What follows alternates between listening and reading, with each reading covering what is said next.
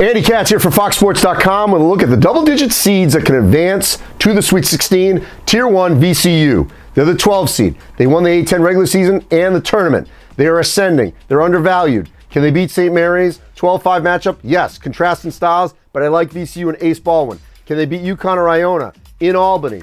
Yes. Again, if they can figure out how to deal with Adama Sanogo of UConn, if that's who they play, they can beat UConn. They can play their style, even in Albany, and win that game. So I would have VCU, Tier 1, team with the best chance of winning as a double-digit seed.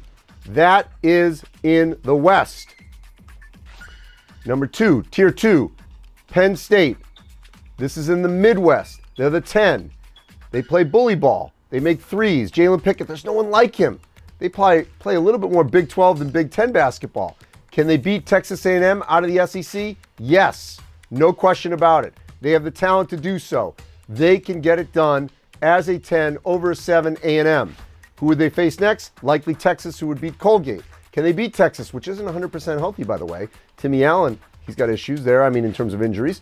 Look, I think Penn State can beat Texas as a 10 to get out of that into the Sweet 16. So that's your Tier 2. Tier 3, College of Charleston in the South as a 12. They got to beat San Diego State as a 5. Good defensive team. Charleston can score. Can they win that game? Sure. Pat Kelsey's crew can beat Virginia or Furman. No question about it. So as a 12, College of Charleston could get to the Sweet 16. Now to the East, Providence as an 11. There have been points this season where they would look like the best team in the Big East. They didn't finish that way. Couldn't beat UConn. As an 11 going against Kentucky. Bryce Hopkins once played at Kentucky. He plays well for Providence. Devin Carter, former South Carolina guard, knows Kentucky well. Look, if they can beat Kentucky, they can beat Kansas State or Montana State. I know K-State has Keontae Johnson, Marquise Noel, but as an 11, Providence can win that game. So, those are your tiers. VCU, Penn State, College of Charleston, Providence, of teams that are double-digit seeds that could get to the Sweet 16.